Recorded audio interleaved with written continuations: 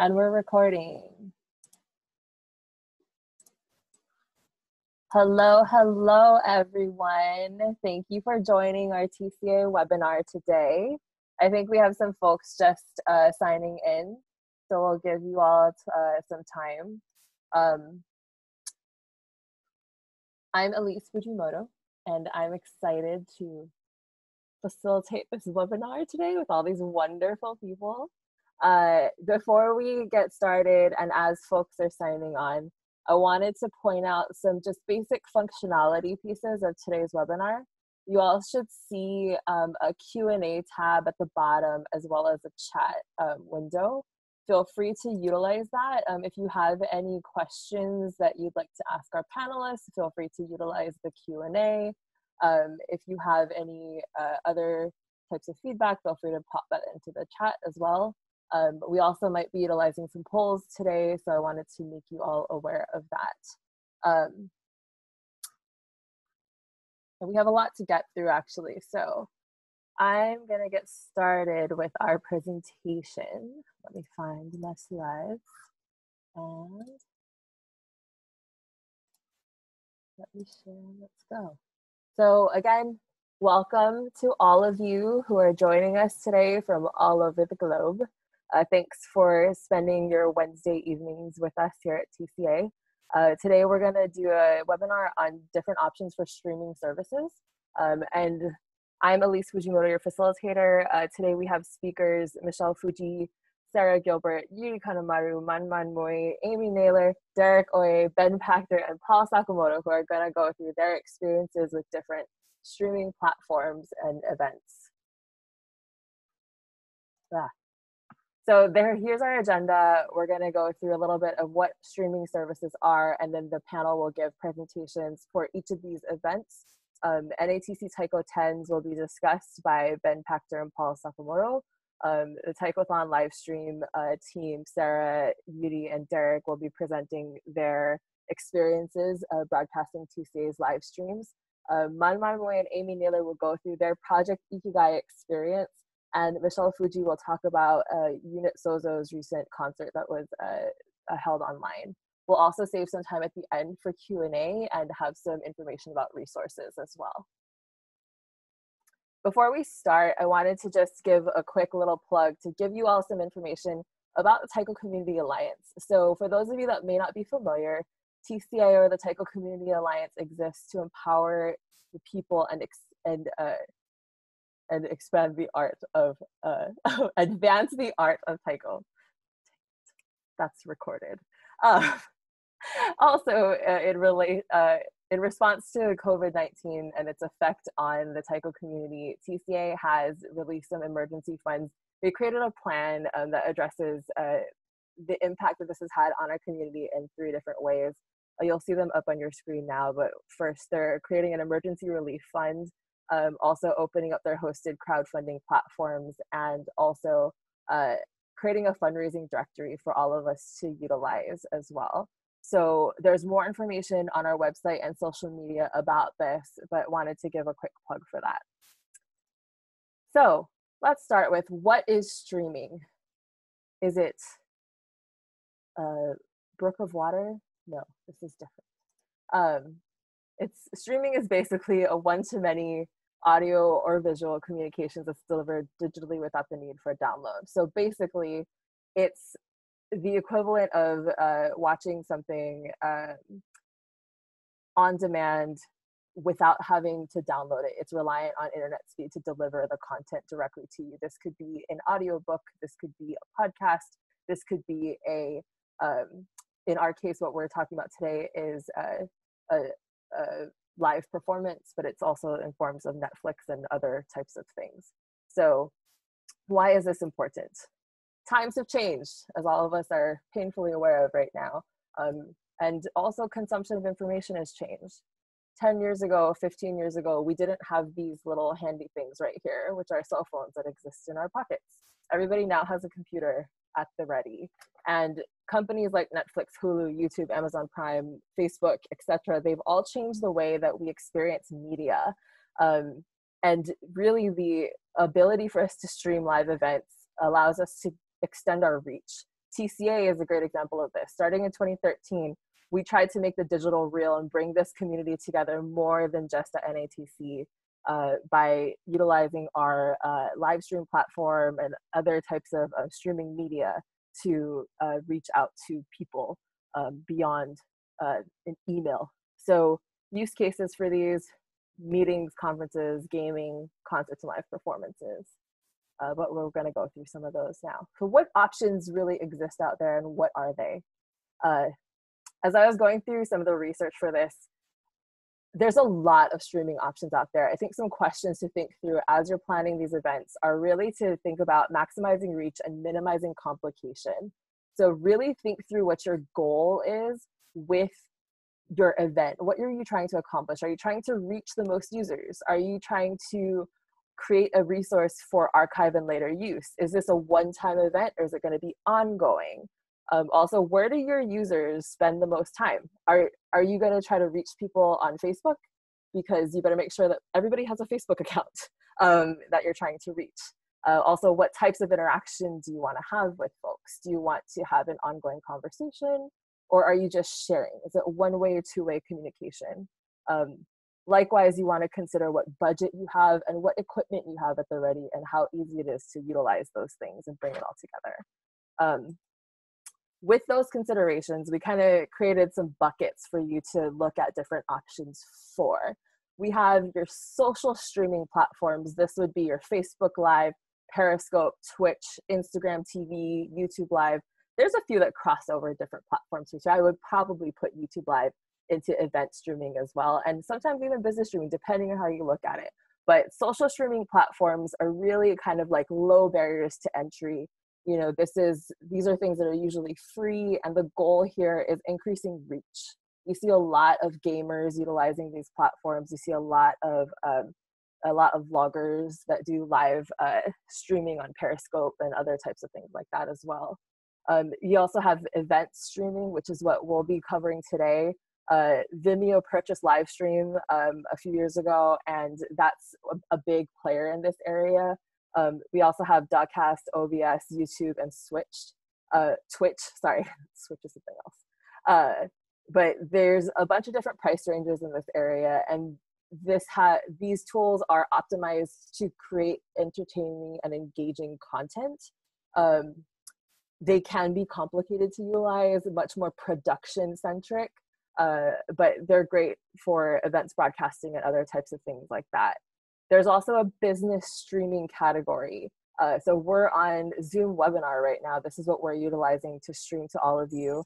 I will say the price point here is a lot higher, but there are different requirements at this level too, with different considerations. You see a lot of companies utilizing this for their webinars, their conferences. There's registration features associated with business streaming. It's really optimized for talking heads and for presentations like this.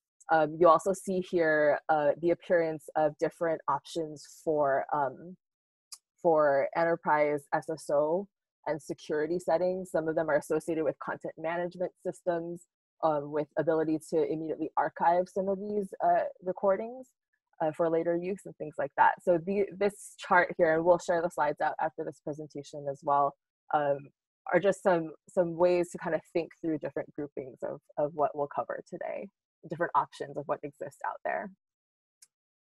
So here are some resources. I'm gonna say first and foremost, I am not an expert in this area. I have utilized Livestream and have done some reading and some stuff on Zoom webinar.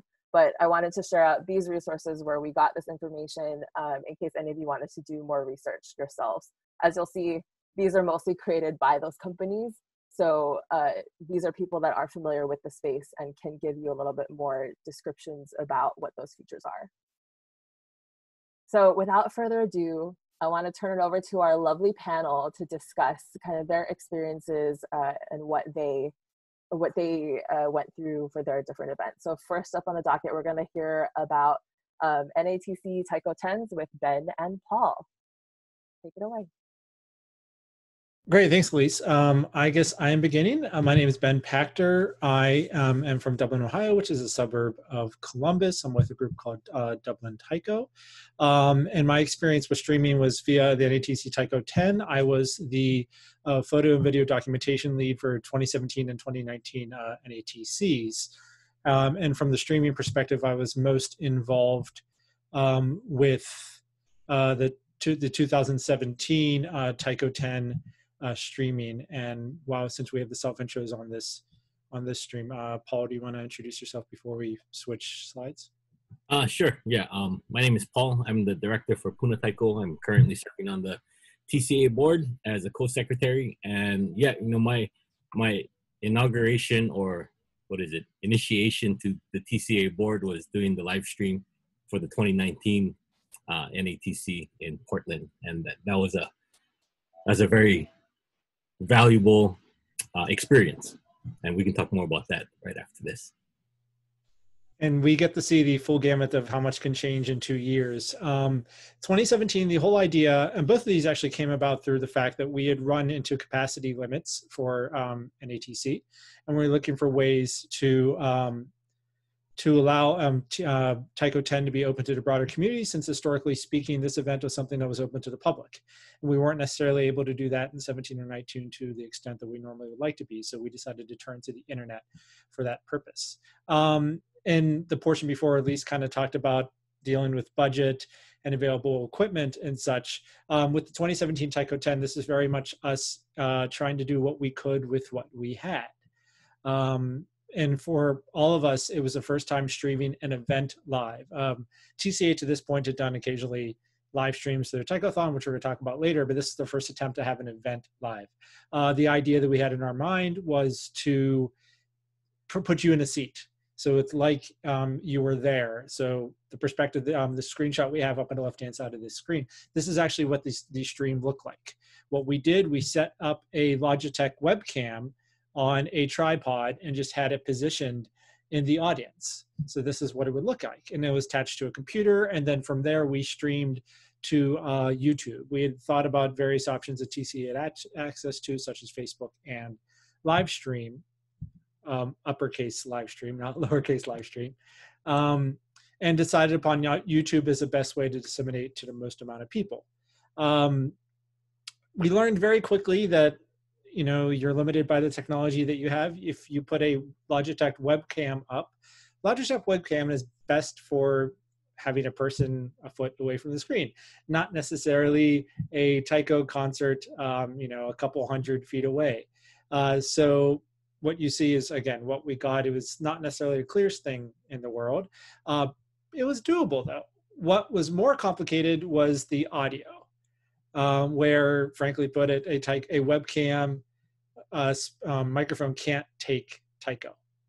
It just does not have the power. So it was problematic from a sound perspective. But nevertheless, we were live. We were available to anyone around the world could see Taiko 10, and that was as much our purpose as much as anything else. So that we succeeded. We had a little more success whenever we live streamed the Welcome Reception Jam, which was done through 3 different channels. We did the Post Taiko Jam and such. So we were able to experiment in different fashions, but we learned a lot, which is why whenever 2019 came around and we decided we wanted to stream Taiko 10 again, we were able to figure out what not to do and look to what we could do. And obviously a lot of technology has changed in terms of live streaming. So whenever Paul took on Taiko 10 streaming and everything else, he put us into a whole different world, and Paul can talk about that. Okay, cool. Yeah, we were lucky. It occurred to me as I was going over my notes for this, we actually, in 2019, we ran the TCA fundraising committee. We did a quick crowdfunding campaign to fund the live stream for last year's conference. And thanks to the community, who everybody really came through, we were able to seriously upgrade our equipment. 2019 we bought 3 Mevo cameras, which are pretty cool. I was on the website before this, and they have a new model coming out, but we were able to buy 3 fairly decked out bundles that we put together, and those came in at around $1,000 each. But for the Taiko 10 anyway, we wanted to go with a multi-camera setup to give different angles and whatnot. Luckily, we were already paying for the Livestream.com platform, which came with the Studio 6 switching software, which allowed for the live cutting as well as the spiffy graphics that you can see there on the slide. That was all gravy. It was really, really nice to see all of those benefits and those features on that software.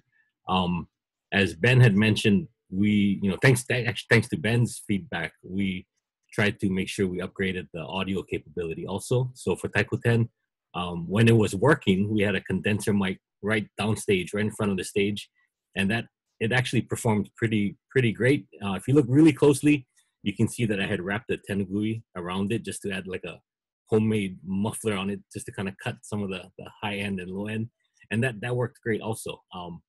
We did have problems with the network for some reason, and to this day, I don't know what that was. We were patched in through Ethernet hardline, so I suspect it might have been security protocols at the school. Maybe we were burning up too much bandwidth because our cameras kept getting disconnected throughout the show.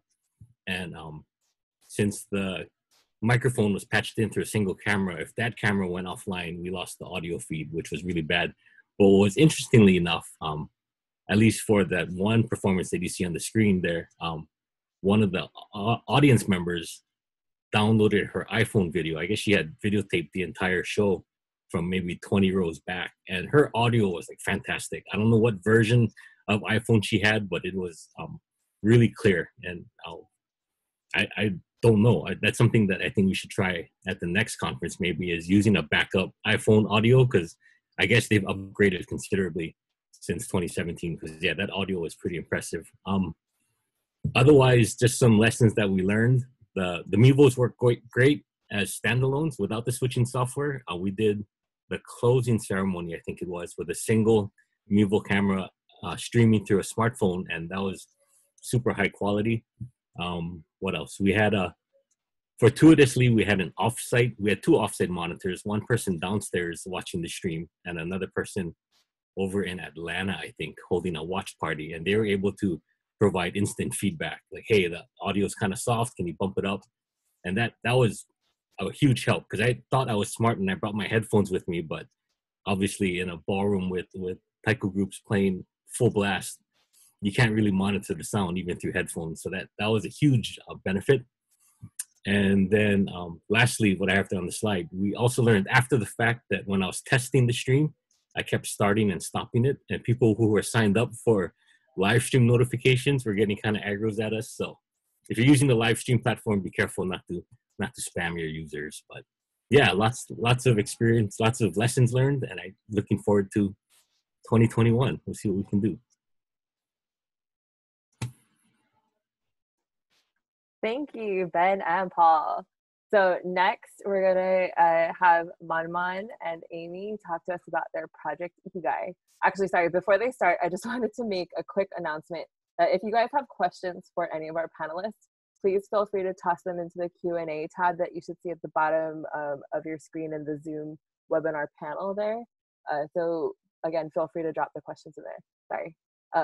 But yes, next, Project Ikigai with ManMan and Amy. Hi, everyone. Hello.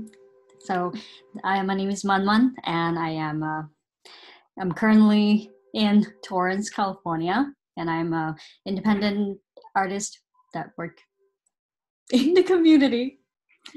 And I'm Amy Naylor. I'm also currently in Torrance, but I'm from Humber Taiko in England. So I'm here. I have been here for about a month, but I'm leaving to go home tomorrow.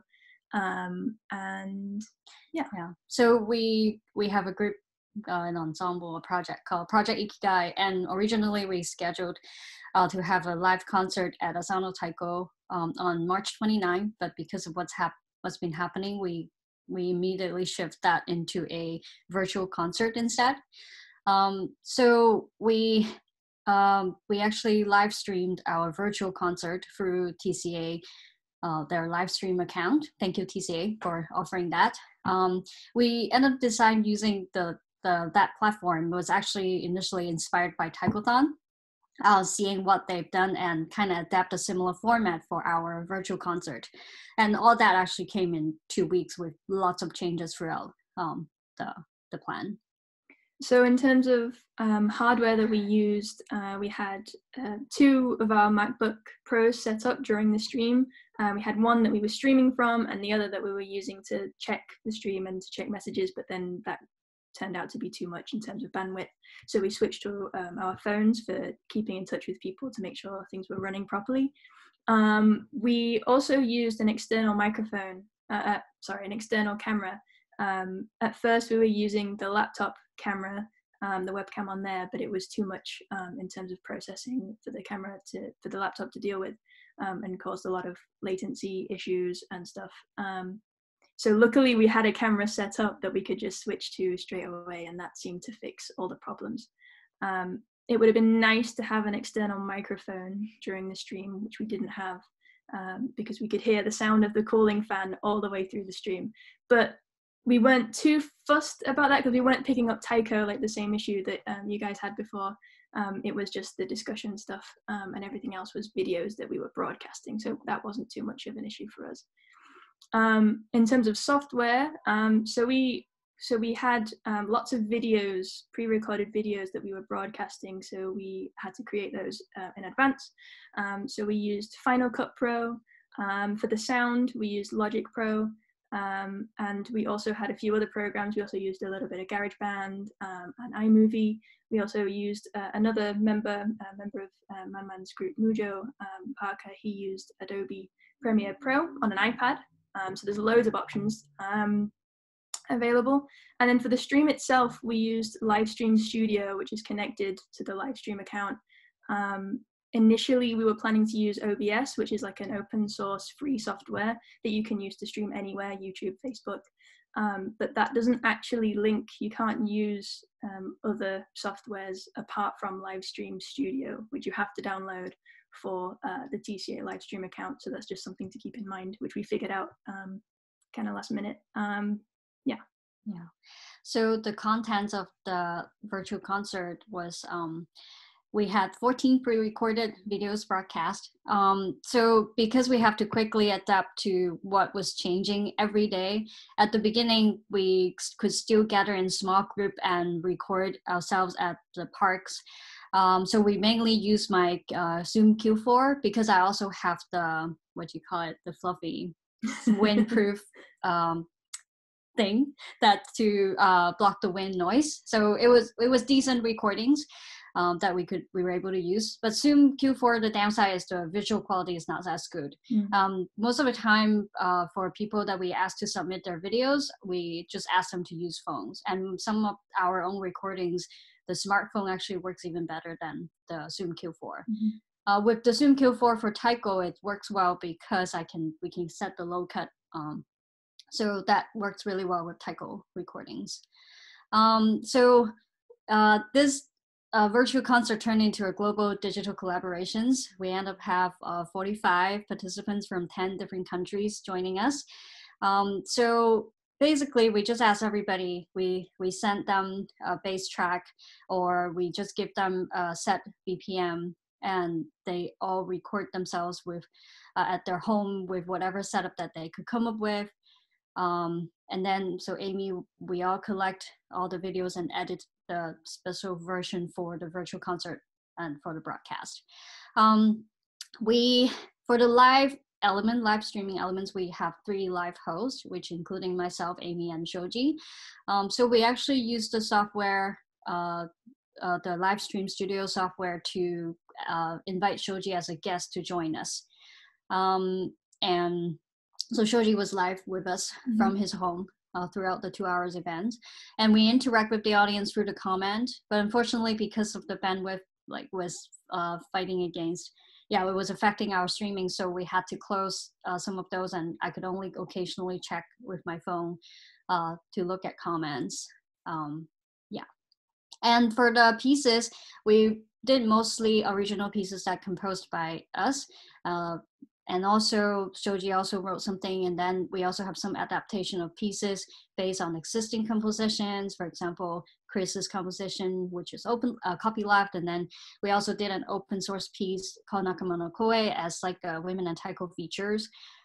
We also had to make some adjustment because of the scenario that we cannot perform live and we're losing the interactive elements. So we had to adapt some of the pieces, like which became special version only for this virtual concert. Yeah.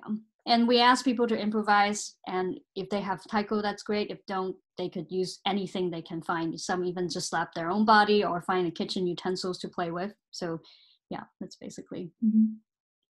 So lessons learned, I think it was mostly everything in the run up to the live stream ran pretty smoothly. But the actual live stream itself, we had quite a lot of technical hitches initially. So it would have been really useful for us to have a rehearsal time with a smaller audience so that we could see how that would have worked. We had a tech run with me, ManMan, and Shoji, and everything was fine. But then as soon as you bring an audience in, suddenly everything goes wrong. So that's one thing to keep in mind. That would have been really useful. Yeah. Right at the beginning, actually, because we thought afterwards, I was like, well, maybe we could have actually spent the first 5 to 10 minutes actually like working with the live audience because everyone is tuning in anyway.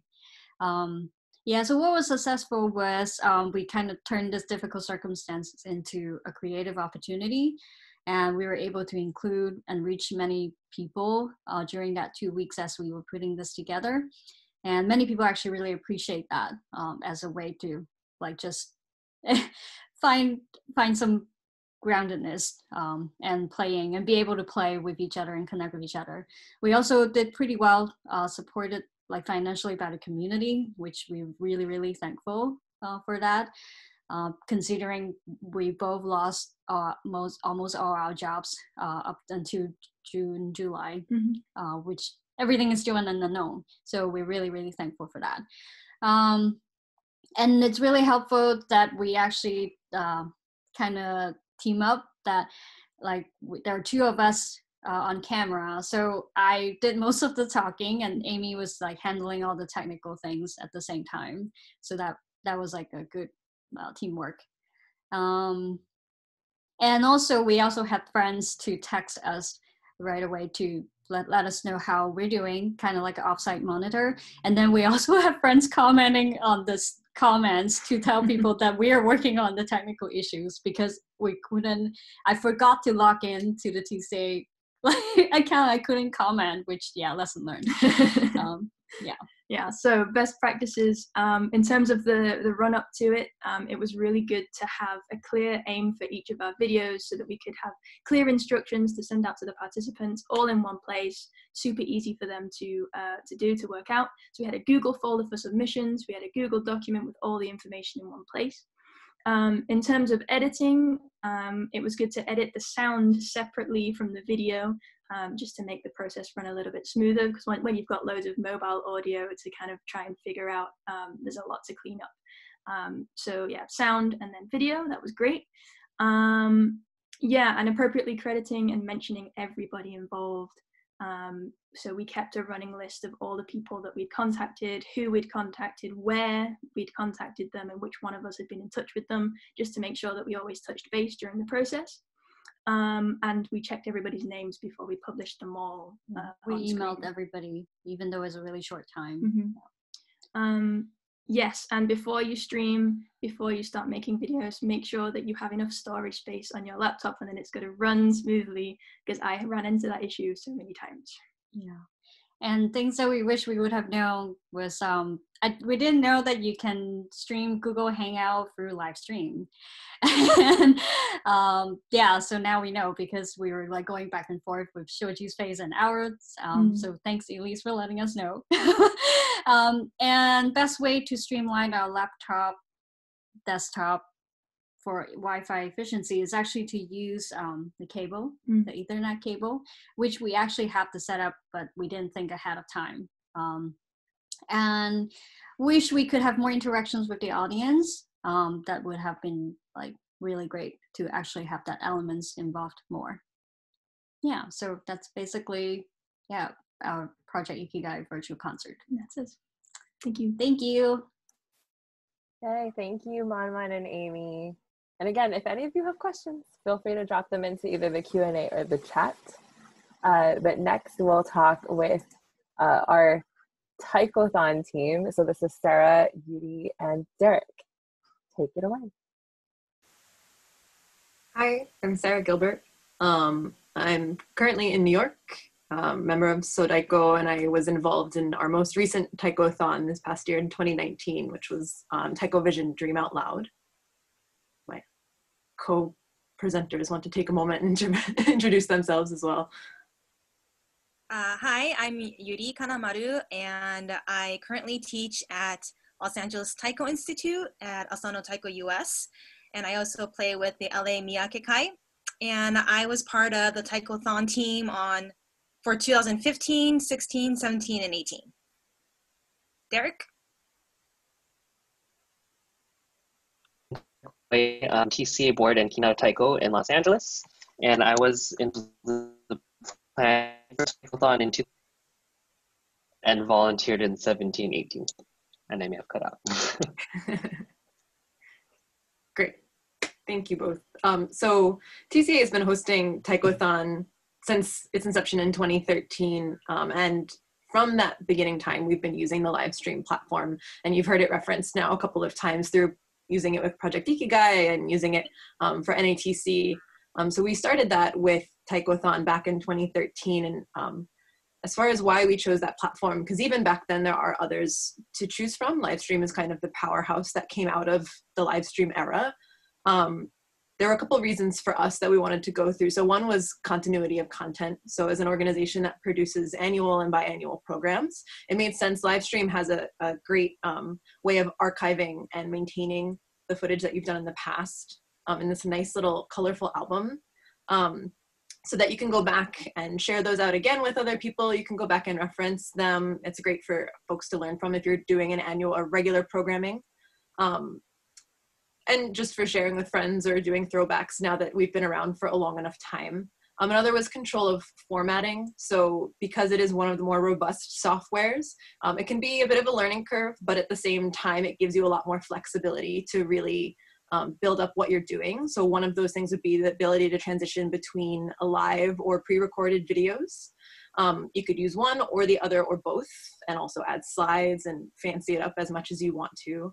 You can control audio levels, so it helps you with that and making sure that you are putting your best foot forward in how you're doing that. And so sometimes, you know, if you're using pre-recorded video and live video, the difference in those can be pretty large. And so this gives you a lot more control and visual ability to make sure that you're not all of a sudden blasting something incredibly loud at folks when you switch over to pre-recorded video, for example. So it helps with the viewer experience. Others can stream into your event. So through the Producers app, you can let other people share. And also you can have co-hosts in remote locations, which you saw with ManMan and Amy and Shoji through Project Ikigai. So it's a pretty great thing for this particular period of time as well. And then one other component to it was some of these events can go on for hours. The first Taikothon was a 24-hour event, which can be a lot of footage to scroll through if you share everything that happened in that. So Livestream offers you the ability to take that event that you had and in that kind of little file that's saved in Livestream, you can segment out different portions and label it so folks can more easily go and find particular things that they want to view. You can share those out with other people outside of Livestream as well. So it provides a lot of options for archiving and saving and sharing what you've done, which is great since I'm sure everybody will have put in a lot of effort to creating these events, and so why not let them be experienced multiple times. But Livestream does have this component of being cost prohibitive for some because it is such a robust software. And so a couple of other considerations in the beginning, TCA had also considered Facebook Live. It was also partly used in 2017 before we ended up switching over to the current equipment and software that we're using after hosting the Go Live campaign in 2019. But that has its own limitations in terms of accessibility to people and the control that we have over it. So Livestream ended up being a better option for us for various reasons. But also there's a program called OBS, which is Open Broadcaster System. And in functionality, it actually is a lot like Livestream, but it's free. So it's basically just free open source video software that allows you to record, so you can do live. It captures your screen.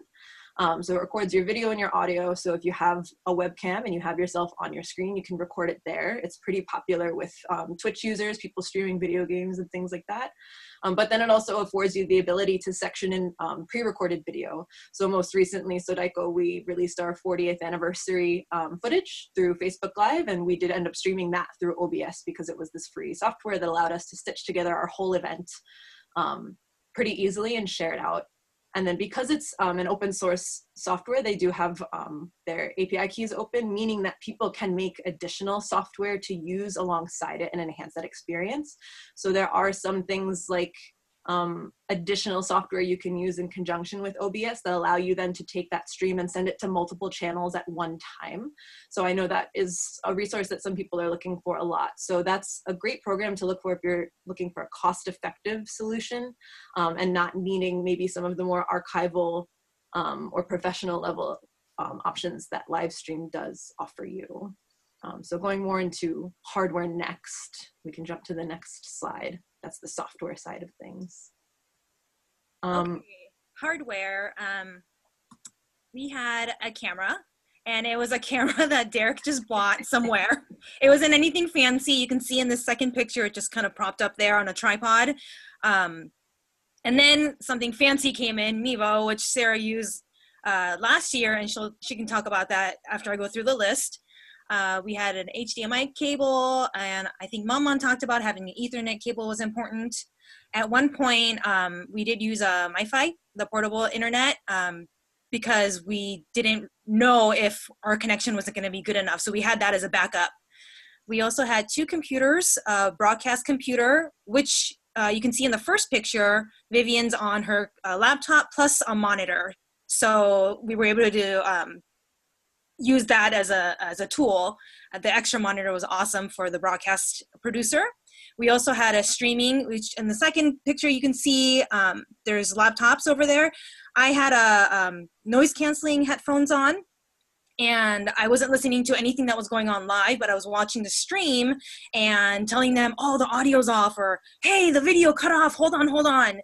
And the broadcast monitor, the producer was able to fix everything and right away, instead of waiting for like people to comment or text us that something was wrong. Let's see, yes, a tripod. We talked about using a mic, but we never actually ended up needing one. So for our situation, we didn't need a mic.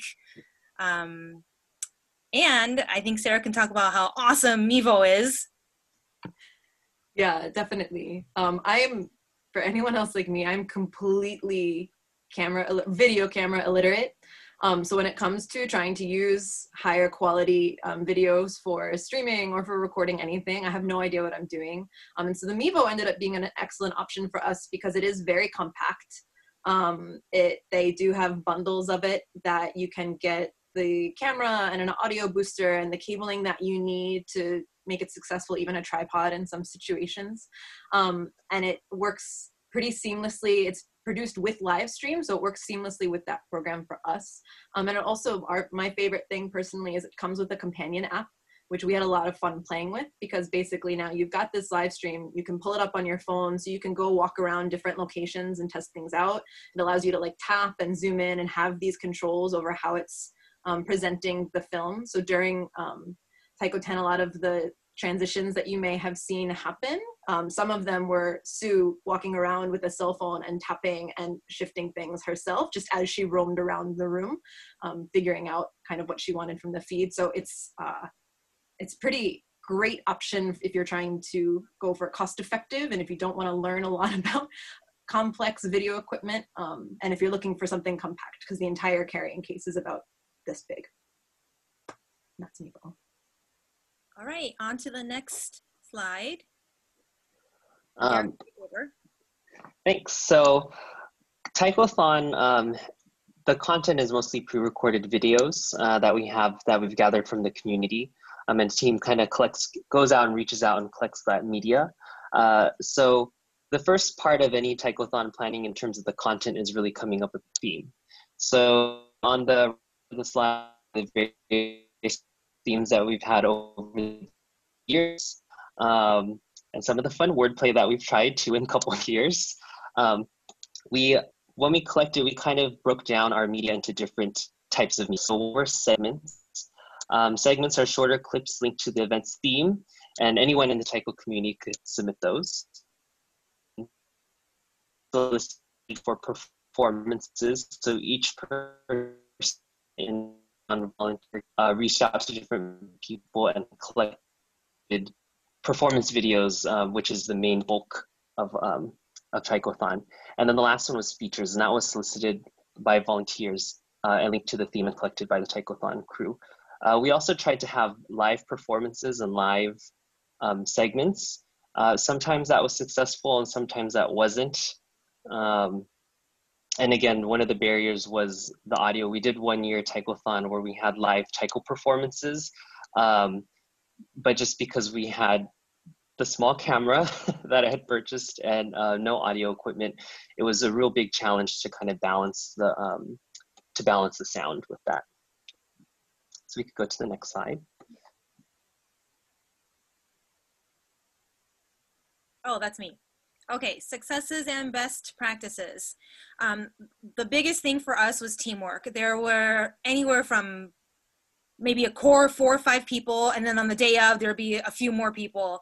Everybody collaborated during the planning, so each of us reached out to different sets of groups and individuals for videos, and on the day of, we split up the roles. So somebody was a broadcast producer, and someone else was a stream monitor. The stream monitor also chatted with the audience and took in comments and questions, and also provided information about the group that was performing on the videos. We also had hosts, and very important, we had runners who would go get food for us or do just anything that we needed done, so that we weren't scrambling for people to do things for us. Let's see, we want to make sure that the computer is updated prior to the event, which was something many of us have talked about. The timeline of events, we had a very organized like script and broadcast notes, time intervals, and host notes that was very helpful, making sure that the program runs smoothly. Read guidelines for connection speeds. For live stream, there's a little thing on the bottom that says how good your connection is, and as soon as it went to like bad, we realized that maybe somebody was on their cell phone and using the Wi-Fi connection, or someone was using their laptop all of a sudden. So we want to make sure that only the broadcast, the computer and the stream computer was using the Wi-Fi. Be mindful of lighting, because it's hard for people to watch videos or live streaming when it's really, really dark. Yeah, for long interval events like taikothon, make sure you have engaging content. We had prize draws, guest appearances, costume changes, like the first picture, and we had little Easter eggs, fun things for you to find. And the second picture here, of course, very important. Food, snacks, and water available for everybody that's involved. And on to lessons learned.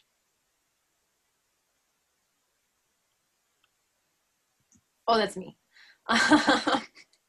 So the first thing that I think everybody here has talked about is update your computer. It is a rite of passage to host a live stream and have your computer update during it. But if you don't have to go through that, don't. So basically doing a test run is a great way to make sure everything's going to work for you. So test out your computer memory, meaning that if things are slowing down, see if there are any programs open, see if you need to not use Wi-Fi, but actually connect through the Ethernet. And make sure you have the cabling to do that. Check your internet bandwidth, check your sound. So make sure that the mics that you're using are testing at appropriate levels. So that does include, as others have mentioned before too, maybe having somebody, if you do a test stream, Facebook Live has the option for you, for example, to share something live and only share it with specific people. So when we did our test run, what we did is we created a live feed, but kept it private and only shared it with select people so that they could watch the feed and let me know how the audio was coming through and what balance we should set it at. And then test the transitions from live video to from live to video and video to live, because depending on what program you're using, it could be a little bit of a longer stretch. And sometimes that can be panic inducing when you are live. So it's good to have a feel for that. Internet and computer problems can result in low resolution streaming. So if you do have a bit of a slower computer or a slower bandwidth, just be prepared for that. And it is probably better to run it in a little bit of a lower resolution than to have it stopping and going. So it's a sacrifice it's good to be prepared for ahead of time. And then having multiple people or helpers assigned for different roles lets people rotate and switch out. So if you have somebody sitting there staring at the stream the whole time, they might need to use the restroom, they might need to take advantage of the snacks that you got, and it would be really sad to just sit there and watch everyone else eat the snacks. So make sure you kind of know who's doing what and how time intensive that is, and have people planned out and available to swap as needed. And I did not take this lesson at the beginning of this slide, but slow down your speaking and make sure to enunciate, because sometimes you get very excited in a live event and you tend to just zoom through everything. So chill and just enjoy what you're doing.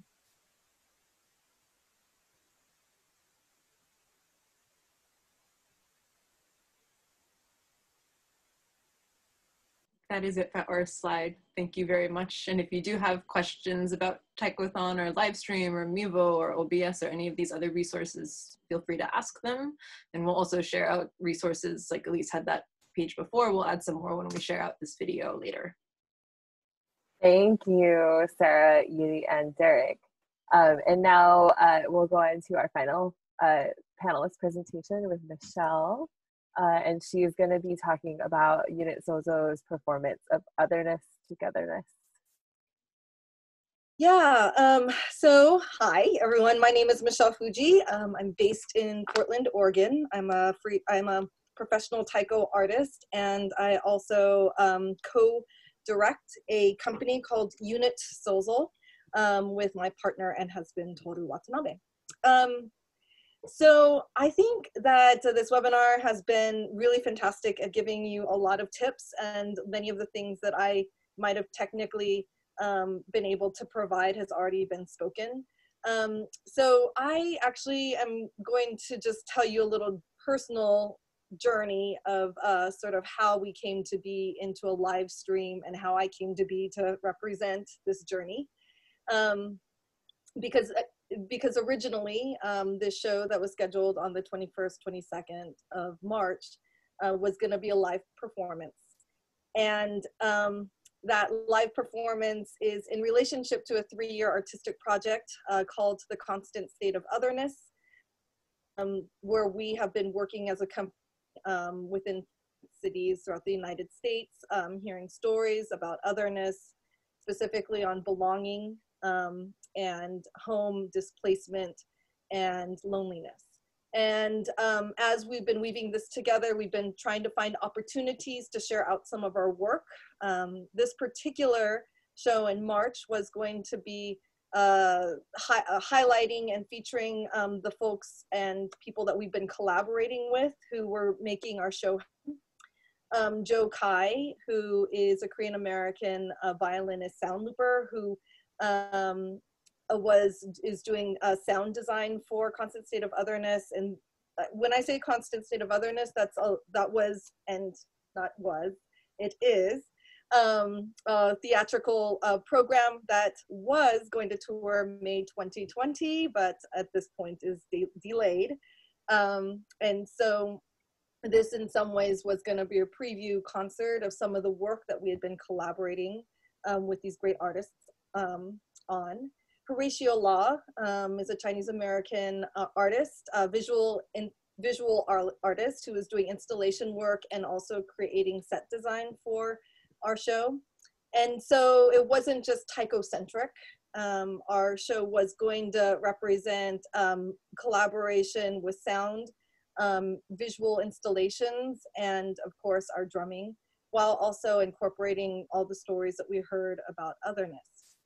So when we were faced with our date and things were changing, because in the United States, at that time, about 2 weeks prior, things were just happening on a daily speed. it became pretty evident that doing a live performance wasn't going to be safe, and we didn't want to put an audience into that position to make that choice. So we also shifted, but to a live stream decision, but this was 7 days before our show, which is not a lot of time, especially because we had practiced an entire live show right before that. And if you are in any sort of performance art that not through watching on TV where it magically happens, these sorts of things take a pretty long time to process and practice through. And so we had to make some pretty swift decisions. But the first decision that we decided, instead of just, oh, we're just gonna do a live stream, was why. And when we asked, why do we want to do this? Because another choice could have been to cancel our show. There were things that were happening, and we can move to the next slide. So for us, you can see these are some of the headlines that were starting to happen exactly at the time in which we were creating the show. And with our topic of otherness, a lot of it is boxing in, stereotyping, creating places in which we distance ourselves because of fear. And these are the headlines that we were seeing in our communities, and specifically when, for all of us representing a Pan-Asian cast, this was something that was impacting a community that all of us represented. And so our why was that we saw these xenophobic, racist, sort of, even if it's just small, fractal, tiny examples of people getting accosted or yelled out because of being Asian, we knew that we didn't want this to be the legacy of what the coronavirus era is going to be, that this is a time in which racism is okay. And so for us, we started to become committed to this particular topic that, of course, has been a 3-year journey. It became even more prevalent, relevant for us to start bridging the ideas, because right now we're talking about self-isolation, separation, social distancing. All these are the words that we've been discussing about what otherness does. And so for us, it was important that we became some sort of catalyst, a reminder, a poker, to be a counter narrative to some of the ways in which our API community was being represented. So the next thing that we did, and we'll go to the next slide, was we developed some values and assets. And I'll talk a little bit about some of the pictures and how it was set up a bit, but I wanted to spend some time here, partly because I feel like being the last speaker, maybe I can talk about building a program and some of the things that you might want to think about. But I'll tell you our values and assets, because we had to develop the show not only in the midst of this crisis, when things were still forming, literally things were happening daily, mandates were starting, the shelter in places just happened 5 days before our show. So it was like 7 days before we decided to do a live stream, 5 days before there was a shelter in place, which decided that our unit Sozo Ensemble, which was based, so 3 of them based in California, were not going to be able to fly up. So great, all of the artistic work that we had practiced is not going to be able to be done with the people that we thought were going to be with us. So and so there were a lot of hurdles that we were going through every single day. But the values and assets that we decided to move forward with was to lean into our imperfections. We knew that this was not going to be the perfect show, and we knew that we didn't have the time to do that. We were going to be kind, generous, and open about our inadequacies. So we did a big asset building and of talking about each one of our skills. And because we had to limit how many people could be in the room, as well as how many people would be even available, we knew that live streaming was not in our pocket at all. We knew also because many organizations that would lend, for instance, better camera equipment, we were calling all around, they were all closed. for business. And so we just started going, let's do collections of what we have, and go alongside with, not, for instance, the best, but with what is in right here, and we'll do the best with what we have. We were transparent, and so in our program, we did a lot of work in trying to share with the audience our journey of the things that we discovered that we couldn't bring into the room, or things that were happening. And we took every problem, hardship, and hurdle as an opportunity to go towards it, not away. We weren't trying to fix our problems, we were actually trying to lean in.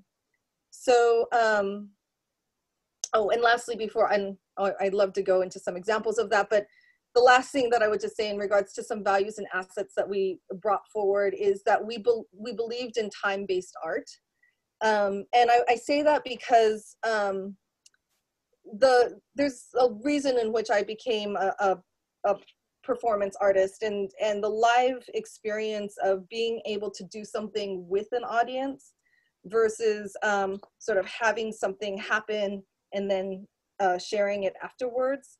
We wanted to be in the creative process with the audience, and could we still do that? There were some unsuccessful things in our show for sure, but our dedication was to have the entire thing be completely live. So whatever happened, whatever problems were happening or occurred, we were doing that with everyone, and we tried to make that potentially a team experience. And when you think about that, when you go and sit down to a show, that's actually the relationship that you are there to do. Whatever happens in the show, regardless of the content being practiced beforehand, that is the one moment where they're in the present.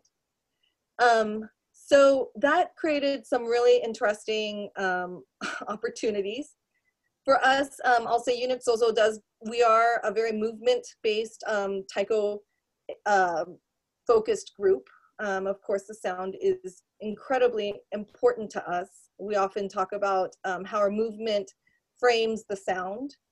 But for us, especially we were collaborating with a visual artist, the opportunity to really provide multiple perspectives was definitely the framework.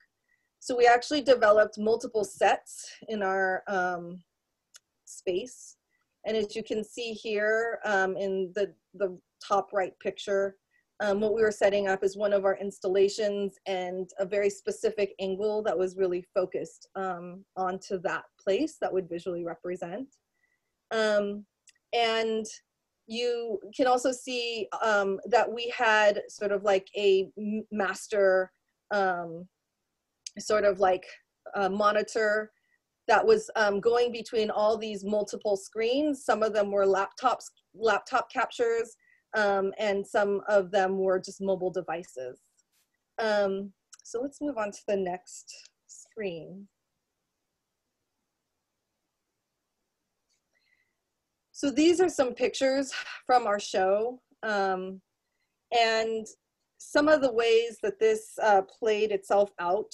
When I was talking about leaning into the hardships, one of the things that we understood, it became one of Joe, I will say Joe Kai, decided that he needed to go into self-isolation 3 days before the show because he had an elder in his home, and that became a new thing. So instead of that going, oh no, you can't do the show, we figured out a way that we were gonna still collaborate. It limited our collaboration.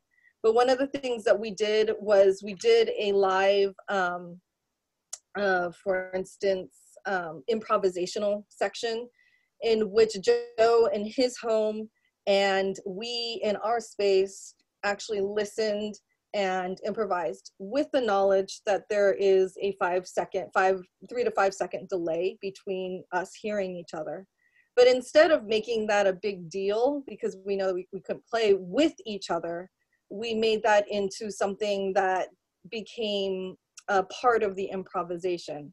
Can we hear each other? What is that miscommunication that exists as part of this new interaction?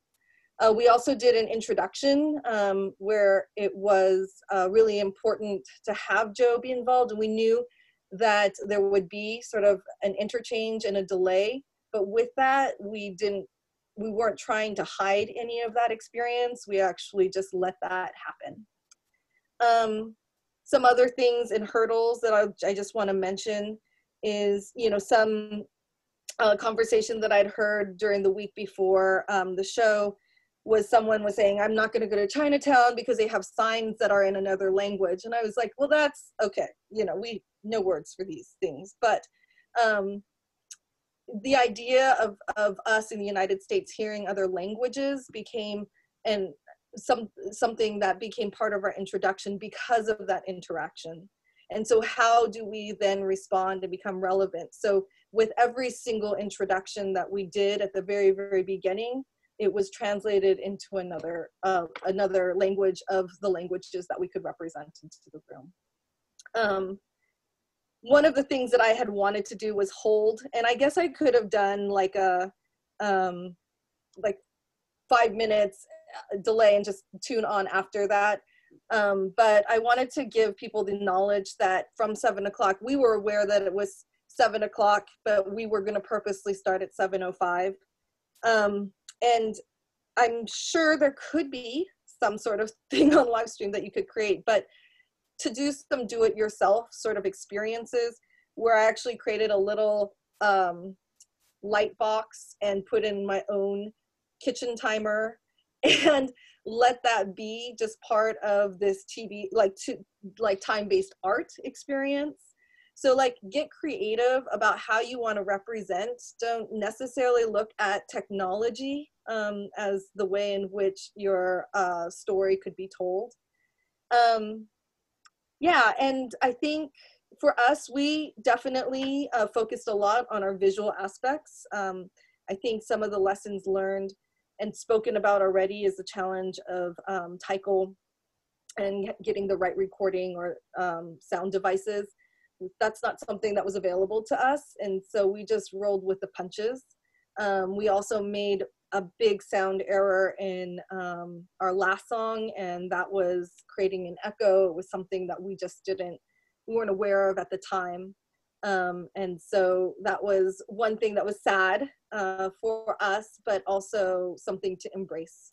And so for all the people that we could go to, we ended up sending a post sort of like video of the song that we had intended for it to be to people.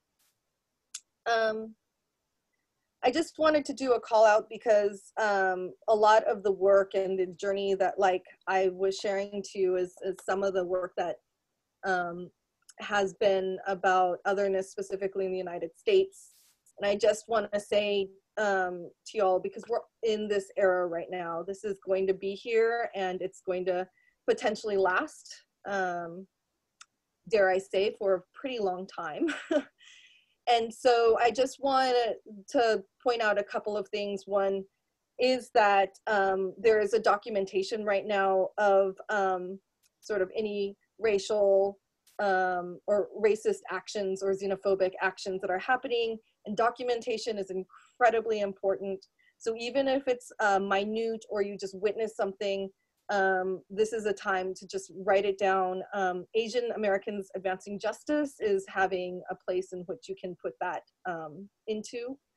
And don't think any particular experience is too small to record. The other thing that I just want to talk about too is that recently there's the stark racial disparity of increased risks of our Black communities.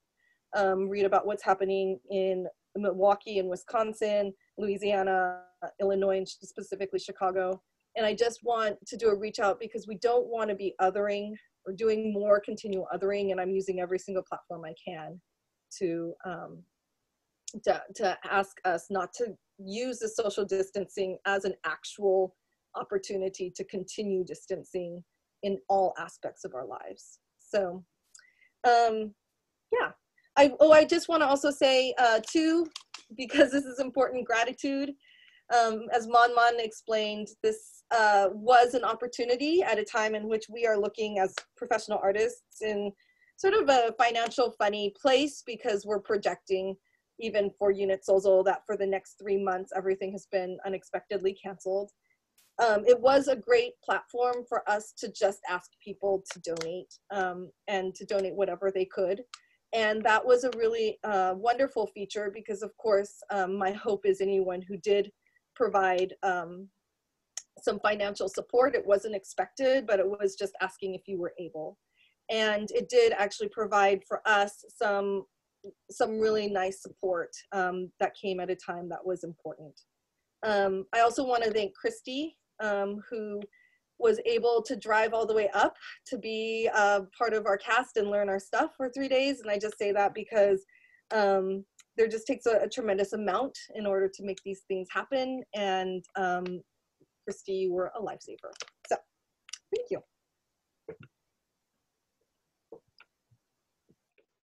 Thank you so much, Michelle, and to all of our panelists. We wanted to open up the floor now for any questions that any of you might have. So if you have any questions, feel free to drop them in to the Q&A box. But simultaneously, I'm going to deploy a quick poll. One of the things that we wanted to know about are resources. I realize too that a lot of you are going to, potentially be doing these streaming events for yourself. So you might see a poll appear up on your screen. Feel free to provide any responses that you feel like replying to. It's anonymous. We want to understand kind of like what types of resources you guys might want to have relation to planning online events or doing different types of streaming. Some of the information might not be usable until you're in the middle of planning. So some ideas were creating a Facebook group, some ideas, we're definitely going to share this recording. Maybe we'll do a little bit more research, provide other pieces of written documentation. Also welcome other ideas. If you guys want to drop those into the chat as well. This poll doesn't really have an option for an open-ended question, so I couldn't really add a space for you guys to put another idea on there. But if you want to go ahead and add those to either the Q&A or to the chat, feel free. So I'll give you guys just a couple more seconds to fill out the survey, and then we'll share the results. But in the meantime, if you think of any questions that you want to ask our panelists, feel free. So we have, I think I shared the results. So it looks like a lot of people want to see written resources and documentation for sure. A lot of interest in the recording of this session. Not quite as much in the Facebook group. Glad we asked. So we'll definitely look into providing you guys some written resources and documentation on the TCA website. And in the meantime, I think we've received some questions. So the first one's coming from Kurt, specifically about audio. Taiko tends to overwhelm smaller mics, especially webcam and podcasting mics. What audio has worked for you folks? Anyone on the panel want to take that?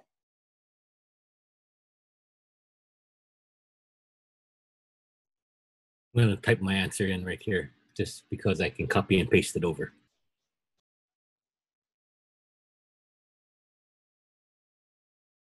I know, ManMan, you had mentioned also the fuzzy kind of like audio mic that you have. Would you mind sharing some of that as well? Yes, I can. In fact, I'm going to grab it right now. Here's one we prepared earlier. So because I used Q4, Zoom Q4, and it actually has a function, well, this is probably only for pre-recorded videos. You can adjust the gain, like either manual or auto. So if I record loud drumming, I usually set it on low. There's also a low cut setting as well. This is the cheapest model. I know the more expensive one even have a compressor and more things available for you to control the sound. Yeah, this is a pretty reasonable one. So the, what do you call this? I call that a dead cat. Is that the right term? So I call it a fluffy. I don't know why. I saw it when I used to work in the sound company, and it comes with this. Like when I bought this camera, so for outdoor recording, like I just hooked this on, and then so it blocked all the wind noise, and so it's really useful and handy. But the only downside is because we do a lot of vocal singing and drumming at the same time. So for that setting, you have to do some work afterwards to bring up the vocal sound. Like I use this to record my my workshops and classes as well. The drumming totally fine, but with talking, it's really low. I have to like have post-production to bring it, to bring it higher later on. So that's what I use. I think I spent $180 for this camera. Wow. Thank you. And also Paul just responded to that question as well. For Portland Taiko 10, they use Audio Technica AT 2020 cardioid condenser microphone. So you guys can take a look at that also in the Q&A box. Joel has another question, and this one may be more directed at Derek. Any plans for TCA to centralize a streaming platform or source for multiple Taiko groups to use? Taiko TV? I think we just had our first pilot for sharing the live stream, and we're kind of assessing how that went. So there is no specific plan for a specific, like a centralized streaming platform, but we're open to hearing ideas. And I know Paul has been collecting that information, and if you're interested in learning more about what TCA has to offer with live stream specifically, then just feel free to reach out to Paul or myself, and we can have a conversation. And I just want to add to that as well. TCA has made a few channels on our Zoom account available. That's different than streaming. Sarah and I actually had a webinar on that last week, but it does allow for more kind of interactive events. And we have seen a lot of people in the Taiko community and other communities having gatherings on Zoom as well. So that is a resource that will be available to the community. If you wanted to stream it, you could take the recording and throw it onto YouTube, although that's different. It's not really streaming, but that's also an option as well if you wanted to share. If any of you have other questions that you have, feel free to reach out to us at info@taikocommunityalliance.org. You can also reach me at my first name, Elise, at taikocommunityalliance.org as well. I'd be happy to answer any questions that you have. Just to close out today's event, I wanted to share some kind of like best practices, some themes that you might have heard throughout all of our presentations today. The first being, do your homework and have a plan. You saw all of these wonderful panelists. They have, put a lot of thought into events, just like I'm sure a lot of you have, but also doing some homework into the technical capabilities as well as key. A lot of people mentioned scheduling a practice run through with the same conditions as your live event. So if you're planning an event at maybe 6:30 p.m. On a weekday, you should probably test at 6:30 p.m. on a weekday. Some sort of internet bandwidth issues may occur if you test an event at midnight versus testing an event at 10 a.m. That might look different. Have a backup plan for both hardware and software. Just speaking from personal experience, if any of you were around for last week's webinar, live stream just straight up didn't work for us. So it might have helped for, for myself to have a backup computer, but Sarah had some quick thinking on her feet and created a Zoom session for us to meet, and so we had a backup software plan. And you also heard a lot of people mention today, having somebody monitor your stream, your chat, just, kind of having those champions of people out there to give you feedback live if there is an issue that you need to address right away. And the last thing that again, all of our panelists also brought up is keep a level head, roll with the punches, realize that this is a new way of communicating for a lot of people, and it's okay to make mistakes. It's okay to to not have it be 100% perfect. Because again, living in the moment, something that Michelle also stressed, you know, really trying to have the audience be part of your event as well, in that way. So again, thank you to all of you who have joined in for our webinar today.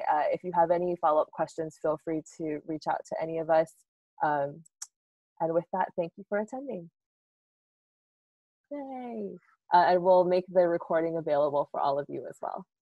So thank you so much, and we'll look forward to seeing you soon.